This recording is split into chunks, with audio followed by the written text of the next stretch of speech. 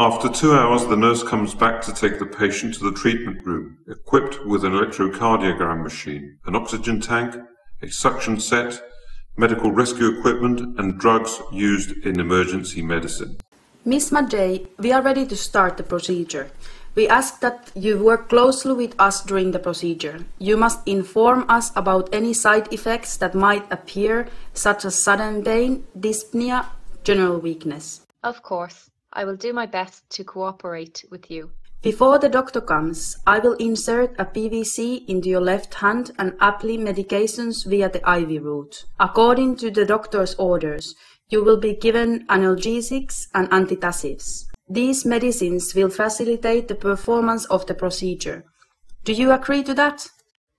Well, yes, I agree. However, I do not really understand what antitussives and IV route are. Can you please explain?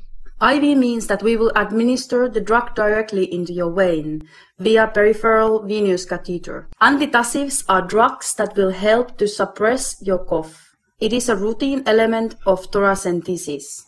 Thank you. Now it is more clear to me. The nurse follows all the rules and procedural steps when she was inserting the PVC into the patient's vein. Just as the doctor was entering the treatment room, the nurse was about to administer the necessary medication. Good morning, Ms. Matic. I'm Dr. Mazurik, and I will perform a thoracentesis on you.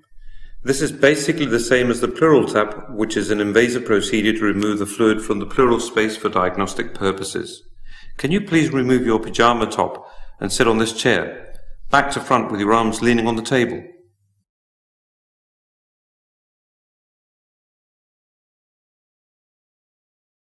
Okay, doctor. Is it the right position? Not quite. Please move closer to the table. Yes, that's fine now. The nurse will cover you with surgical cloth, uncovering the puncture site at the same time. All right. Thank you.